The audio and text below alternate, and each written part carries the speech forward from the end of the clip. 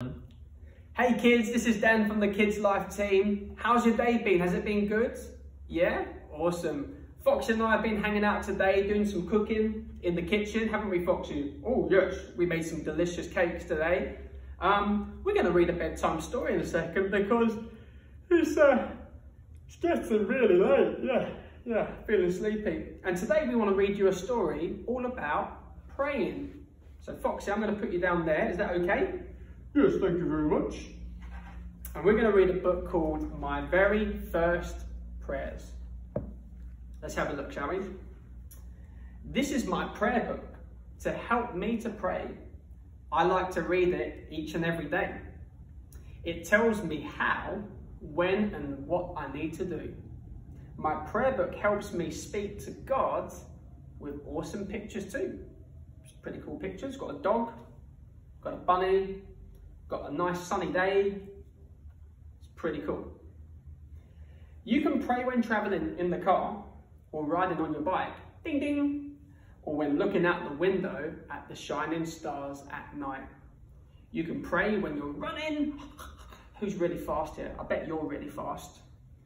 Or pray when you are still. You don't need long words, anything will do. Pray early in the morning or at the end of the day. Whatever time it is, God hears all that you say. Pray with your eyes closed or open, standing tall or with your head bowed. You can pray just by thinking, or you can say the words out loud. You can pray on your own, with a friend or even two.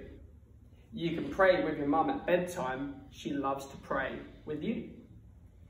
Whoever you may pray with, wherever you may be, I can guarantee for certain God listens to you and me. Say you're sorry if you've upset friends or not been very kind. God forgives you and won't keep it in his mind. He won't remember it, he'll forget. And as you learn how to pray, you'll get to know God too.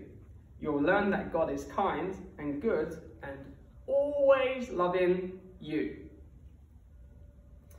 So as you wake each morning and start a brand new day, remember that God looks forward to listening when you pray. Praying to God is such a great thing to do. He loves to listen to everything that's going on in our world.